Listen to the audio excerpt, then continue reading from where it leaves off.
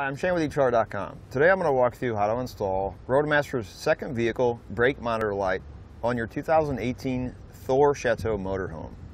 Adding this light in your vehicle or in your motorhome is going to let you know that your brakes are being applied in your towed vehicle, whether that vehicle or braking system already has a light on it. In our case here, our customer's braking system in their towed vehicle, they have a light that's mounted inside the towed vehicle. But the problem is where the light is mounted, when the sun shines down on it, it's hard to see in the camera on the RV. So they wanted to add a second one so that they know when this comes on that their brakes are working in their towed vehicle. As far as the installation, it's pretty simple. This vehicle actually has a brake controller and the customer was not going to be using it to pull a trailer. So what we were able to do is just tie directly into it. If you don't have a brake controller, sometimes you'll have a factory plug for a factory tow package that will be somewhere up under the dash.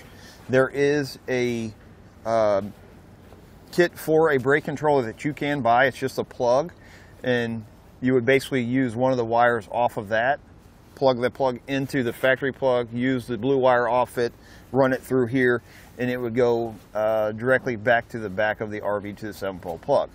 If you don't have a factory tow package, your kit's going to come with a bundle of black wire that you're going to tie into the back of the light, and you're going to have to run it back to the 7-pole plug and attach it there so that the signal coming from the car runs through that wire up to this light.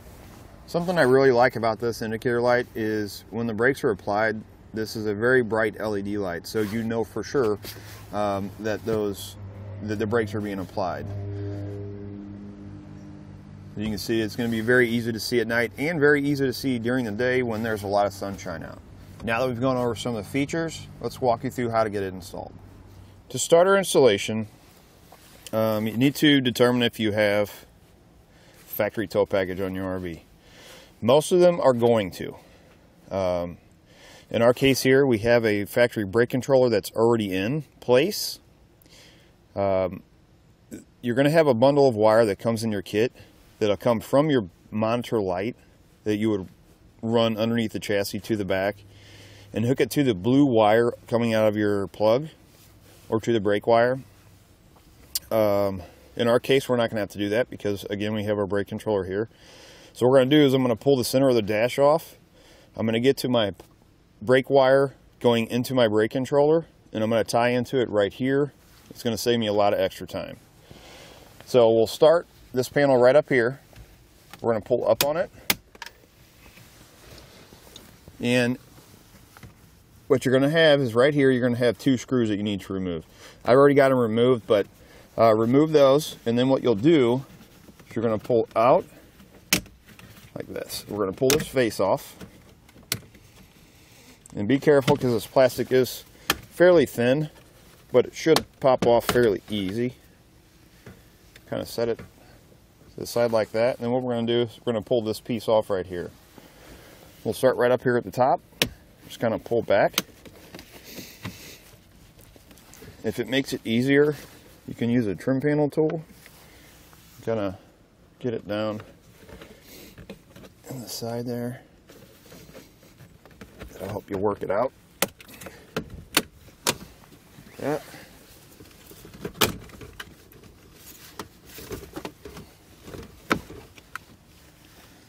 Pull this like this to the side, and we're going to pop our controller out just like that. On the back of our controller, this blue wire is going to be the wire that runs to our factory plug or 7-pole plug in the back of the motorhome.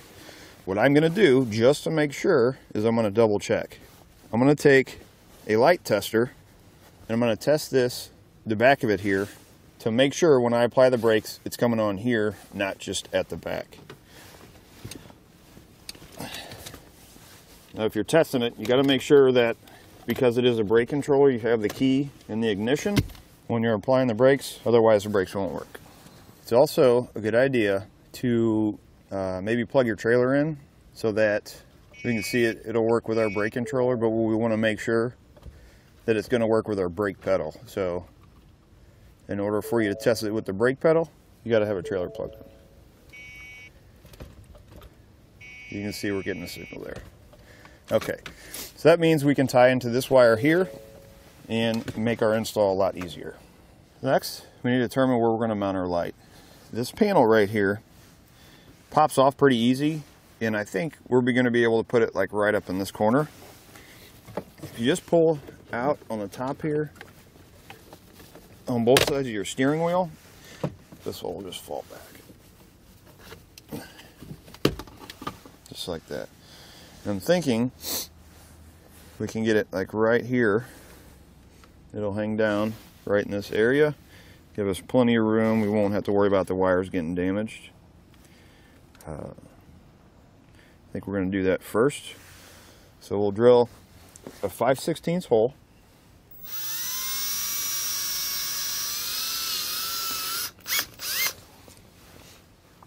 And take our light.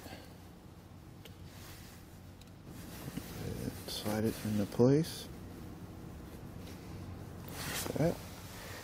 You're going to get a little black clip. It'll look like this. It's going to help hold that light in place. Slide that over.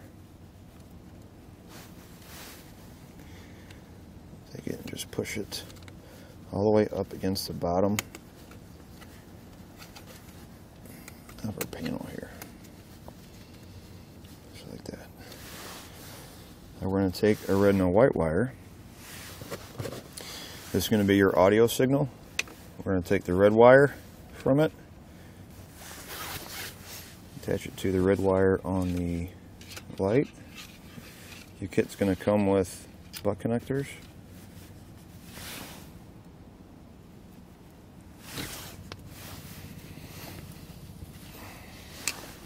And we're going to do the same thing with our white wires. Two whites are going to be our ground, and make sure we're grounding it on a metal surface. I think what I'm going to do is I'm going to go ahead and put a butt connector instead of my ring terminal on here. I'm going to extend this wire just so if they ever have to take this panel back off, they don't take a chance of pulling this ground out of the ring terminal. I think I'm just going to ground it right in here. You can find it here at etrailer.com. I'm probably only going to use maybe 6 inches. Strip back both sides. Ring terminal on one. And we'll add the other end to the butt connector. Make sure it's got a good hold. You can see if I mount that right there, that gives them plenty of room. They can drop this down. Now what we need to do is we need to extend our red wires all the way across to our blue wire. In your kit, if you remember right, I mentioned it's going to come with a bundle of black wire that you would normally run to the back if you didn't have a signal. This is what we're going to use to extend our wire. And honestly, you can actually use this to extend that white wire if you wanted. I like to kind of keep mine color matched, but you're not going to see any of it, so it's completely up to you.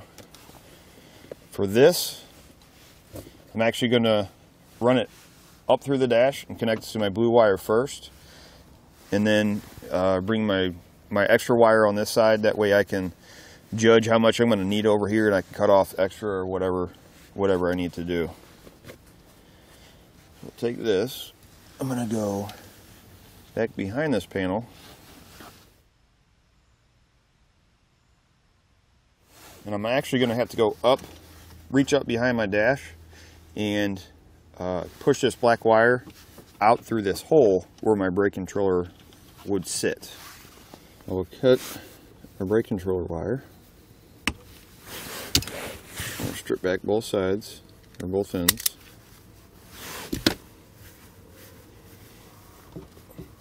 Let's start with this side. We're going to add on our butt connector. Black wire goes on the other end of the blue wire. Put it into our butt connector, grip it into place. Now once we get that connection, we can go ahead and put our dash back together. Now where we hooked our black wire into our blue wire coming off our brake controller, it's causing a little bit of interference. There is a couple different ways you can handle this. Our customer is not going to actually use a brake controller. He's not going to pull trailers, he just pulls the vehicle. So what we're going to do is we're just going to cut this blue wire on the brake controller side and cap it off in case they want to reconnect it later on.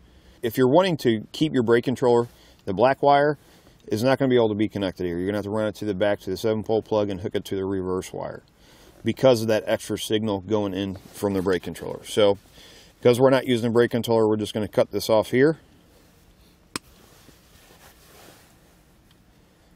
I'm going to strip this back and I'm going to add on a buck connector so that if, again, if they ever want to re-hook it back up, it'll be ready for them and they'll just have to strip back the other side. And that way we don't have any issue with this touching anything. So now, go ahead and put everything back together and test it out. Make sure it's all working correctly.